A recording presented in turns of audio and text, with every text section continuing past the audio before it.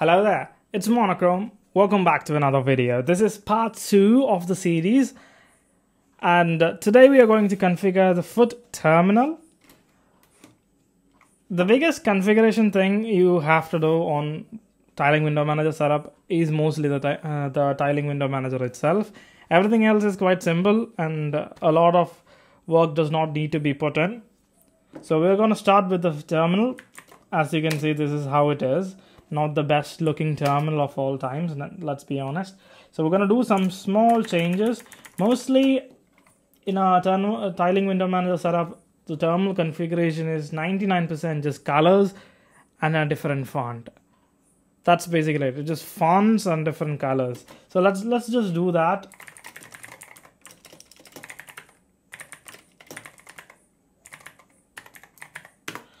This is basically the whole config.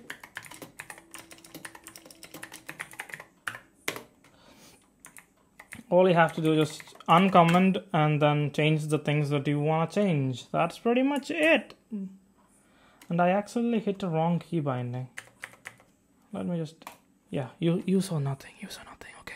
The things you want to change here would be like the font. If you want to use JetBrains Mono or something like that, you can just change it here. If you want to know what the exact name of the font is, it's very simple. Open up a terminal like usual, then type in, what was it again? Yeah, FC list, and then grep out maybe mono, because terminals require mono fonts to actually work. So let's take an example like this, okay? The name of your font will be, well, this. As you can see, there is a lot of commas. You don't have to look at the commas, just take this. For example, here, this is the whole thing between the colons. Yeah, that's the full name of your, that's going to be your full name of the font. My MacBook that is recording audio is actually heating up quite a lot. I'm not sure why, but I hope that audio doesn't get through the microphone, because the microphone is also very near to the laptop. Or I'm just going to speak even louder. Just change the font size. I'm going to switch that to 15 so that it's easier to see on YouTube videos. As you can see right now, it's much easier. We go down and then there is something called padding. I prefer a bit of padding.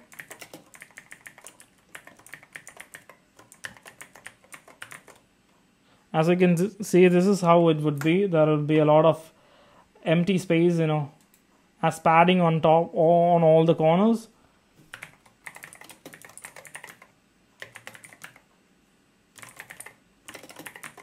Yeah, this is how it's going to be. I'm just going to use 10 as padding, which is nice. You don't really need more than that. Then we'll go down and then we'll change the colors. That's pretty much the other thing that you have to do. Alpha is your transparency. 1 means that it is completely opaque. I prefer 0.8. See? That's pretty much what I like. Did I not? Yeah. So background will be our background color. As you can see, this is a gray color and then this is the proper black color, right? So I'm just going to change that to black and then save and then open, yeah, black.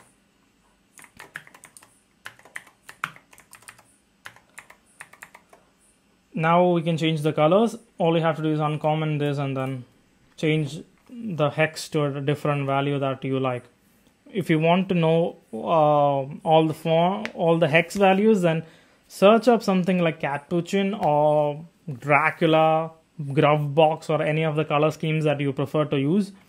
And then in the list, it should have a hex value. Then that's pretty much it. I'm just going to edit it to the colors that I prefer.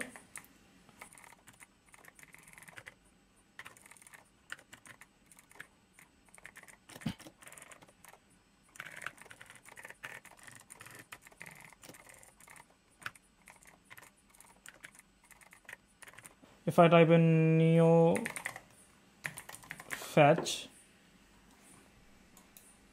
The terminal colors are, well, black and white. That's pretty much what I prefer. Just changing these colors to whatever you want is mostly the only thing that you have to do. You can change some key bindings here. I just prefer the default, so I'm not going to touch any of it. So that's pretty much foot config in a nutshell. That's all you have to do. So